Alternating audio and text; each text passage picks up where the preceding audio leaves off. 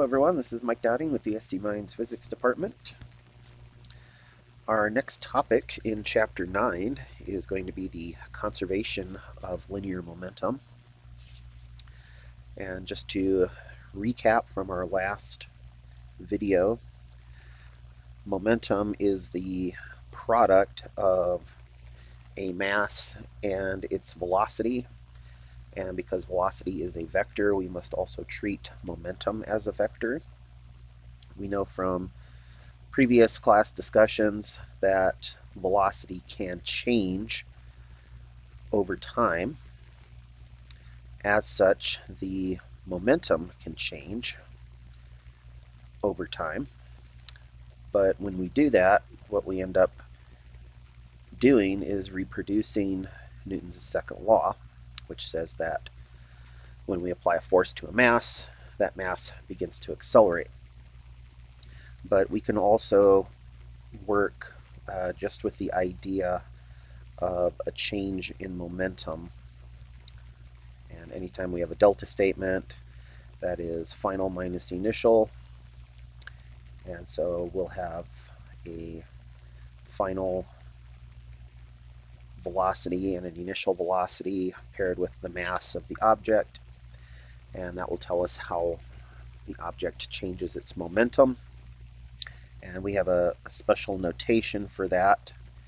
The book calls this J and gives it the name of impulse. So we know whenever there's a change in momentum, there's an impulse associated with that.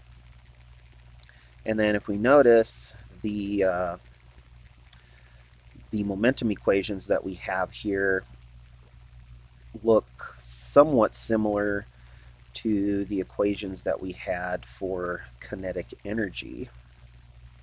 With kinetic energy, we have 1/2 mv squared. And if we were to factor out the m, the v, and another v, then we have the momentum. And so our kinetic energy could be represented as 1/2 the momentum times the instantaneous velocity of the object. But it might be more convenient to take the equation that we have for kinetic energy and multiply that by mass and divide by mass at the same time. And what that will allow us to do is it gives us the extra mass term that we need in the numerator, so that we can represent this as 1/2 the momentum squared divided by the mass of the object. And then what we can do from there is, if our momentum changes, in other words, if there's a change in momentum, then we can represent the change in the kinetic energy as a result of that, and then we can take that idea back to Chapter 7, which dealt with work, which was also a change in potential energy for the system. So these are all different ways of just combining materials that we already know about. But now we're going to dig a little deeper into the idea that momentum is a vector. And we're going to start considering collisions in this part of the chapter. And we already know that we have things like conservation of energy, conservation of mass. There's a lot of different conservation laws in our science courses. And the next one that we have to consider is conservation of momentum.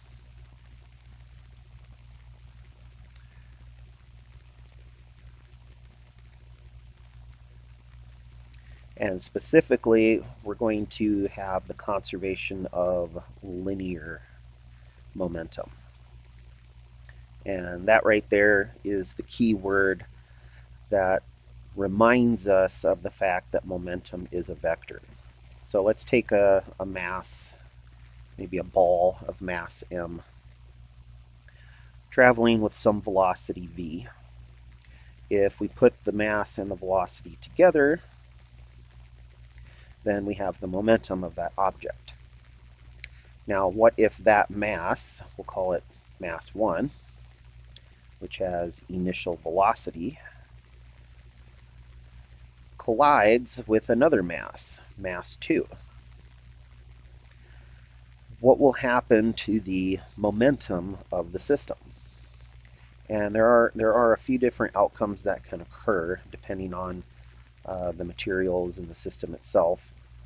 One possibility is that mass 1 will come to a halt, and so the final velocity of mass 1 after the collision will be 0, and then mass 2 will continue on with some final velocity that we'll call v final 2. Now this implies that mass 2 had an initial velocity of 0. And this is where we want to pick up on the idea of billiards. So maybe mass 1 is the cue ball, and mass 2 can be any other billiard ball on the table. Maybe it's the 8 ball. So this is one possibility, and if you've ever played billiards, after you strike the cue ball, a lot of times it will impact another ball on the table, and it almost looks like the cue ball comes to a halt, and it propels one or more of the other billiard balls on the table. So that's the first case scenario that we have here, is that all of the momentum from mass 1 gets transferred into mass 2. And that does follow along with our idea of conservation of momentum. What we want to do is produce an equation that shows that the momentum that we started with in the system equals the momentum that we end with. So let's try that. Let's start over here on the left-hand side, and let's consider all of the objects in our system that have mass and velocity, and there are 2 of them. We have mass 1 traveling with its initial velocity, v01. We also have mass 2, which technically has a velocity assigned to it, but it's 0. So all the momentum in the system was originally located inside the first ball, which in this case would be the cue ball. The 8 ball was not moving, but then after, so we've taken care of the before situation. Now there's an impact. So this squiggly line that I've drawn here indicates the transition from before a collision to after a collision. So we'll consider that the collision. And then I need to figure out what is the momentum in the system after the collision. And that's going to come from this information. So after the collision, mass 1 is now static. It's just sitting there, not moving. So we know that that momentum will be 0. Plus whatever momentum mass 2 has after the collision. So we had a 0 for the momentum of the 8 ball before the collision. We've got 0 for the momentum of the cue ball after the collision. And all that's left now is the momentum that we started with mass 1 times initial velocity 1 has to equal mass 2 times its final velocity. And this is how we conserve our linear momentum. Now there's two things that we have to keep an eye on here. If you remember our conservation of energy equations, we just had to keep track of the different types of energy, but energy was not a vector. Momentum is a vector, so we not only have to ensure that we have equal numerical values on each side, but we also have to ensure that the directions are equal on either side. And that can be done just by looking at the diagram. When we look at the left-hand side with the momentum before the collision, the momentum in the system was oriented towards the right. And then after the collision, we still have momentum oriented to the right.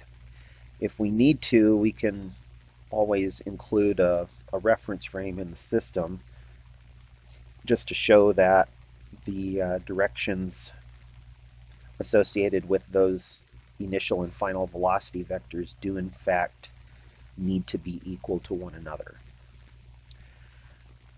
Question is, do the initial and final velocities have to be equal to each other? And that's only going to happen if the mass of the cue ball and the mass of the 8 ball are equal to each other. But that's not actually the case. I'm going to get on my phone here and just Google some values here. Mass of cue ball.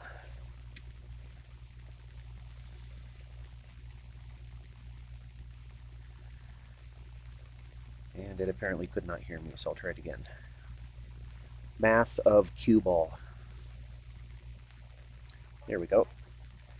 So we have a mass of approximately 0.17 kilograms. But the other billiard balls on the table have a mass that is slightly less. And the reason for that actually is a design feature for most billiard tables. If you've ever played billiard tables, you probably had to pay like 50 cents or $1, and you plug in some quarters into the table. And then what happens is anytime you sink one of the billiard balls into one of the pockets, they drop down into a slatted track.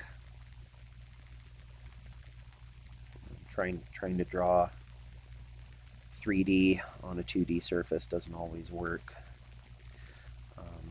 Try that again. So we have a slatted track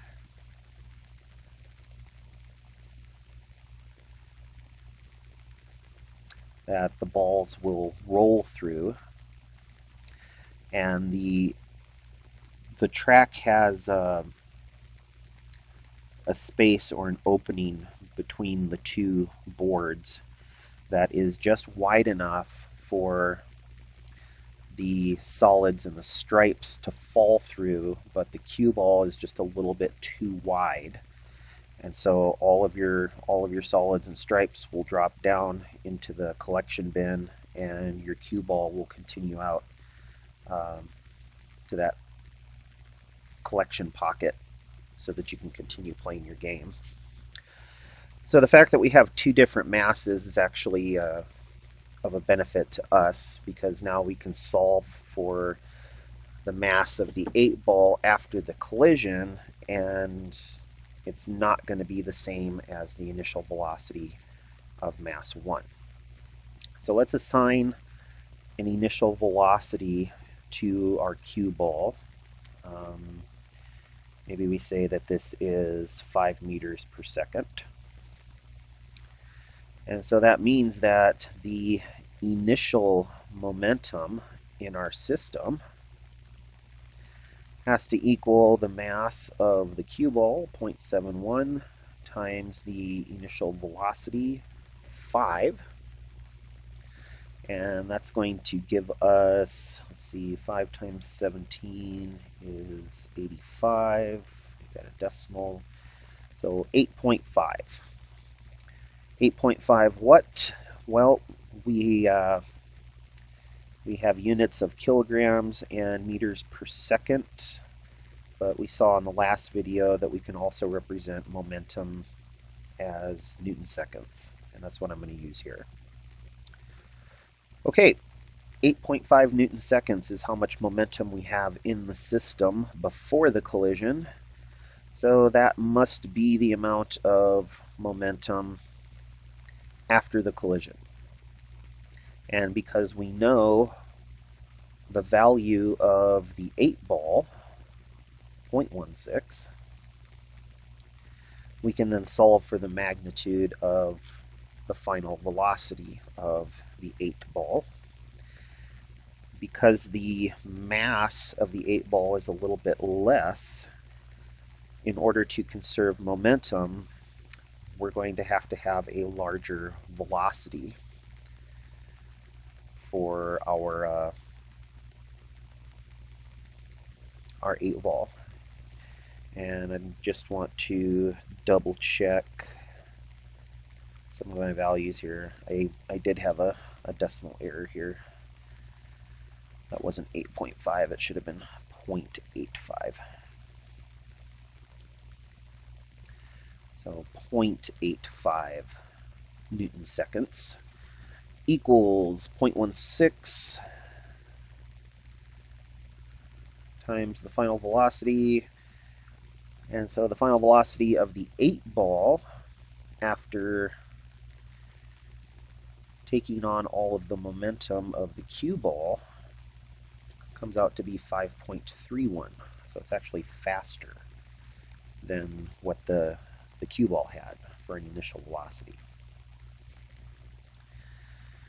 And so this is why whenever there are collisions, especially with like vehicles, usually the smaller vehicle is the one that loses, because so much momentum from the larger vehicle gets transferred into the smaller vehicle, and the smaller vehicle has to accept a greater change in its individual momentum, which means that that smaller vehicle is going to have to experience a much larger average force, which we also talked about in a previous video, and we said that that was the big reason for people either getting seriously injured or killed, is that they experience too much of an average stopping force during those collisions.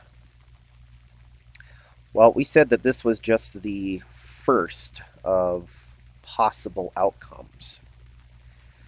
Another possible outcome is that after the collision, the cue ball could still have some velocity associated with it. So we'll start again with our cue ball with some initial velocity. Over here we have mass 2, which is sitting there minding its own business. It's not moving. And then after the collision, again, depending on the type of collision that we have, we could end up with both masses having some non-zero momentum. So maybe mass 1 does not give up all of its momentum after the collision.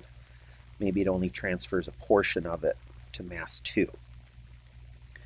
And in that case, that should be mass 1. In that case, we want to figure out how do we take care of that conservation of momentum. Well, it's really no different from what we did in the previous set. We're still going to map out the individual momentums of each ball before and after the collision. except this time not all of them are going to be 0. So we'll start with our initial momentum, which is made up of momentum from the cue ball and momentum from the 8 ball. Right now the 8 ball has velocity of 0, so our initial momentum for the system is still just what we have from the cue ball. And if we want to consider using the same values that we did over here, I'm fine with that. We can let the initial velocity of mass 1 still be 5. We can let the mass of the cue ball still be what it was before. And so we still have the 0.85 Newton seconds worth of momentum in the system. But now that momentum has to be shared between mass 1 and mass 2.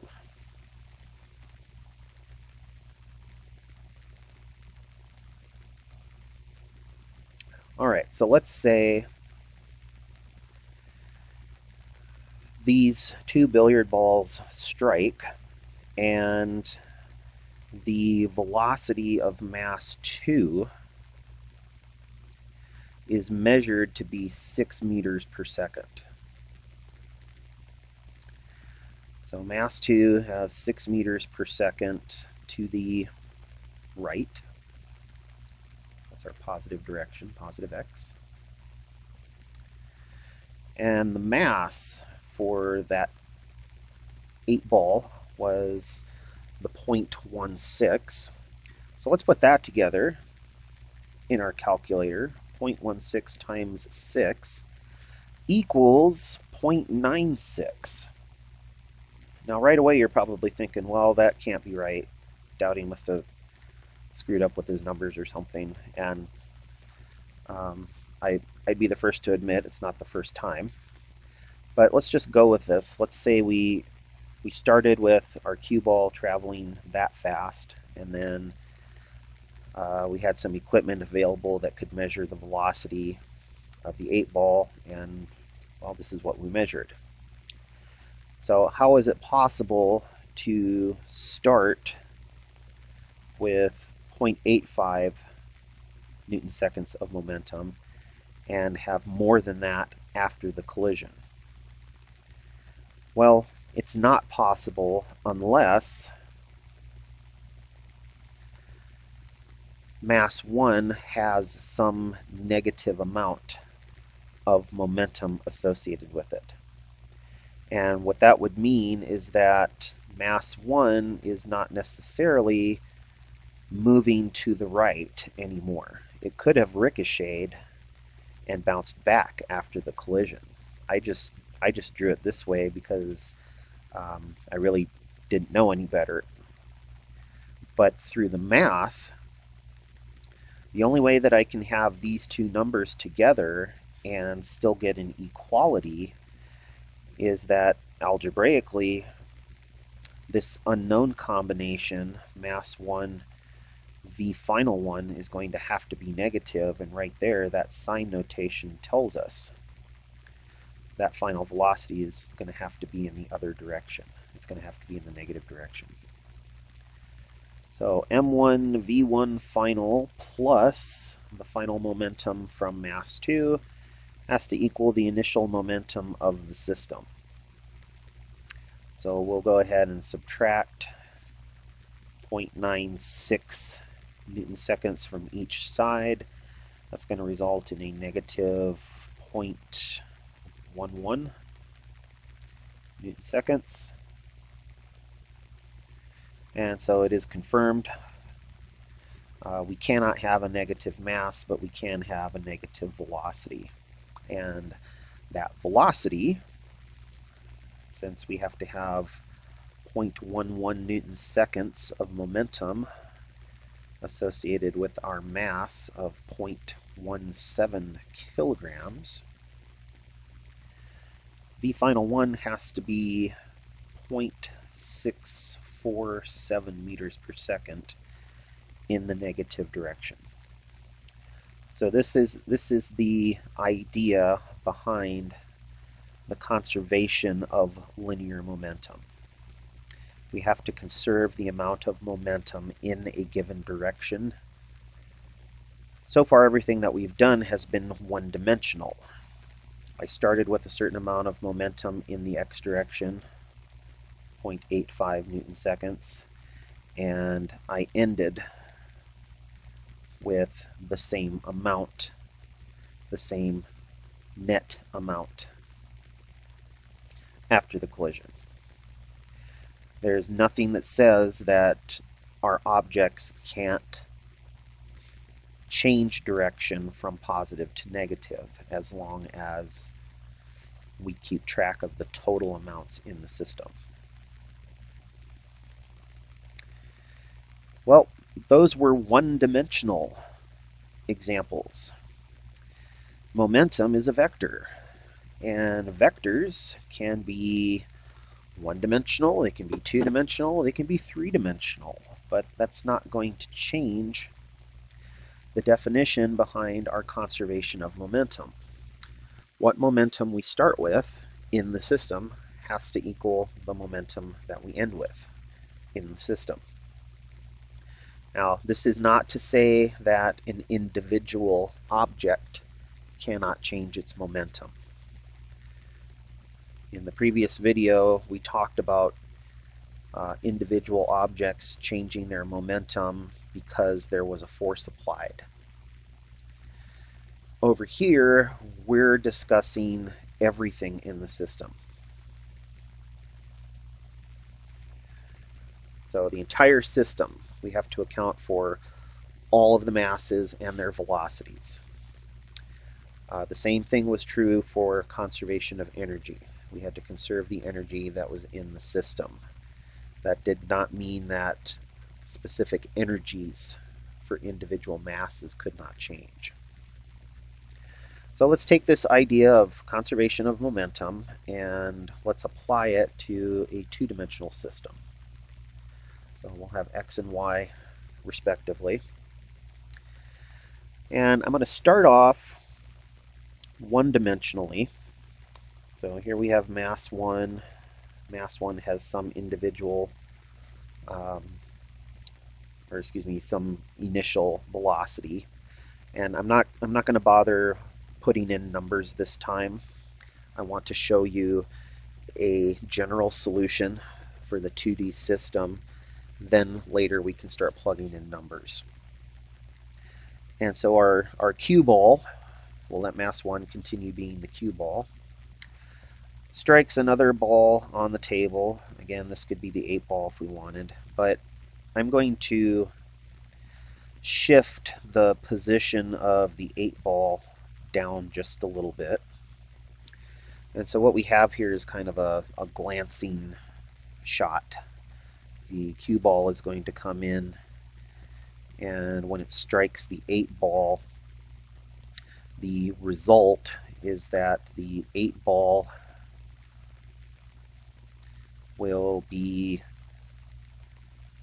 deviated down and to the right with its final velocity. And maybe mass 1, the cue ball, is deviated up and to the right after the collision. So again, our squiggly line here, this implies that a collision has occurred.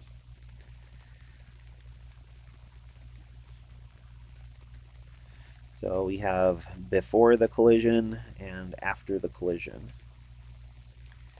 And it is our job to conserve the momentum.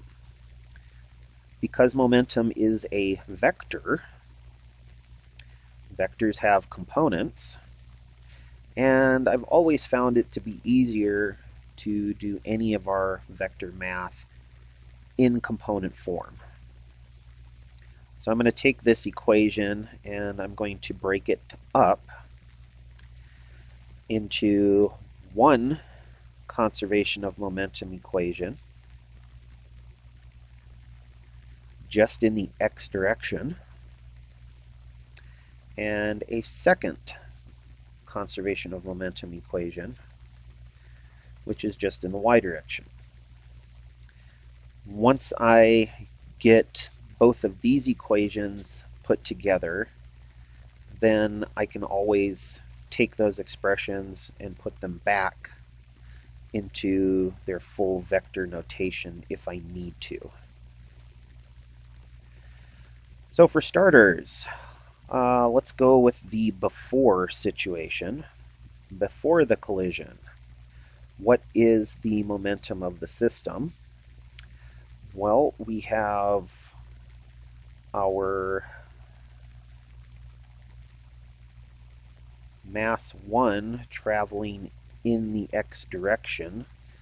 So all of mass 1's initial velocity is going to contribute to the initial momentum of mass 1. So we have mass 1 times all of the initial velocity of mass 1. Mass 2 is not moving, so it doesn't have any initial momentum in the x direction, so that's it. We just have mass 1 contributing. But what about for the y direction? This is a 2D system now, so now I have to account for any momentum in the y direction before the collision, but, well, there is none. I don't see any vectors pointing in the y direction, and that's because there is no momentum in the y direction initially. Well, that should make things easy, because that means what? There can't be any momentum in the y direction after the collision. But that doesn't seem to be what the picture is showing us. The picture says that there is, in fact, a component in the y direction for each of those billiard balls after the collision, just as there are components in the x direction after the collision. So is it valid to just say that this is 0? Well, in a way it is, but that should tell us something really important. If the momentum in the y direction after the collision has to be 0, then that means that the momentum of each ball in the y direction has to be equal and opposite to the momentum of the other ball. And so what we can do now is we can still set this equal to 0, except when we add these together, one of these terms is going to have to be negative. And we can see right here that the velocity component of the second ball in the y direction is pointing in the negative y direction. And so adding that momentum is really just adding a negative term. And so there's our conservation of momentum along the y direction. I'll clean that up just a little bit more. But we're still not done with the x direction. So after the collision, the cue ball continues in the x direction with some x component of its final velocity, as does ball 2. So we have mass 1 final x component plus mass 2 final x component, and this will remain a positive because both of those vectors, or both of those vector components, are pointing in our positive direction. So there's the second equation. And really there's nothing wrong with those equations. They're showing us exactly how the momentum in the system has to be conserved.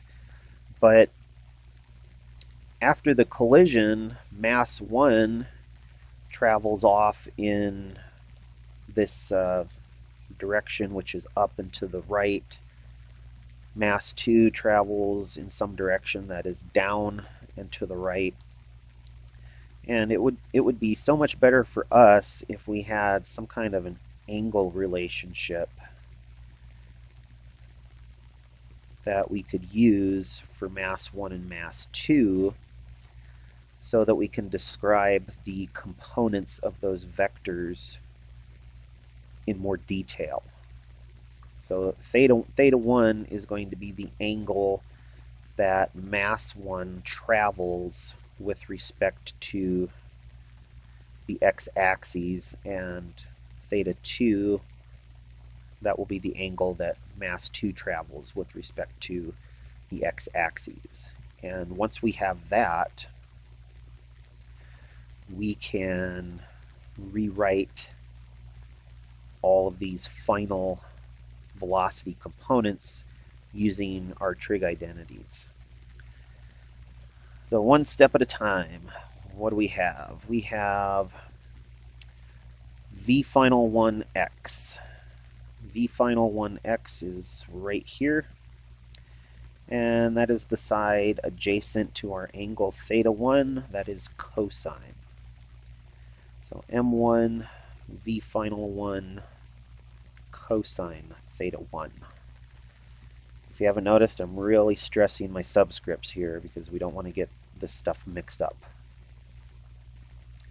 Then for mass 2 in the x direction, right here is the component for mass 2, and it is also the side adjacent to our angle theta 2. That is another cosine.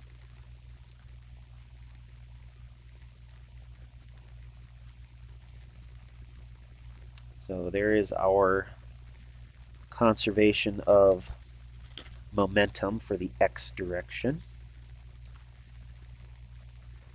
And now we have to do the same for the y direction. So 0 equals the final y component. Maybe we'll use this color instead.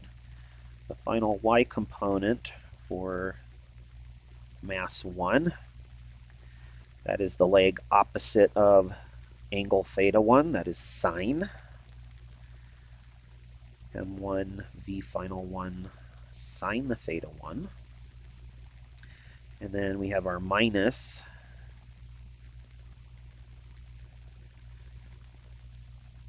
and v final 2 has its final y component pointing down.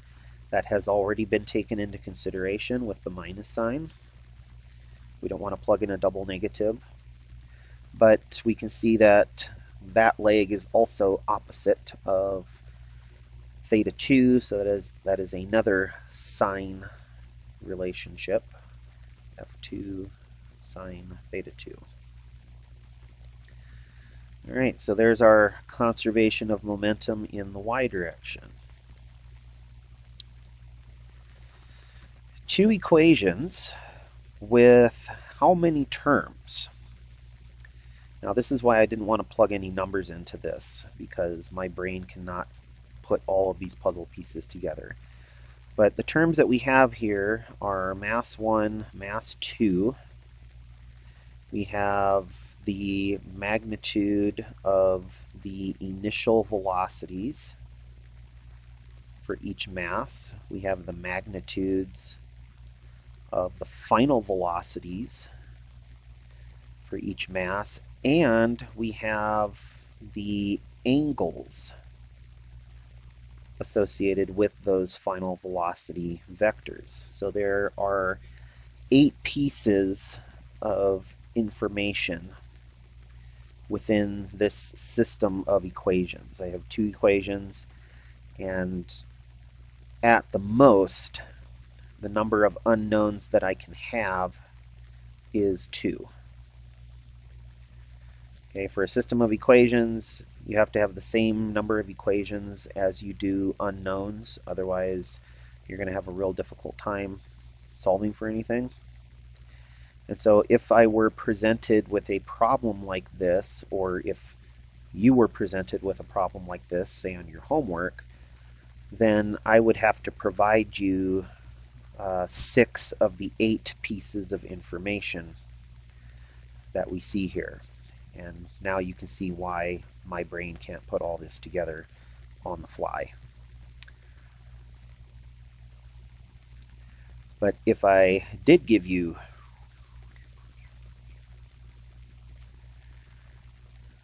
some information, could you solve for the final 2 missing pieces? And the answer should be yes. You should be able to perform some kind of algebraic substitution so that you can solve for the missing pieces in the system. All right. I think now would probably be a good time to end this video, because in the next video what I want to do is start exploring some example problems with different objects that are colliding in different scenarios. Right now we've just had billiard balls, but we want to consider some other systems of collisions, and I think that would be better to start on another video. So until then.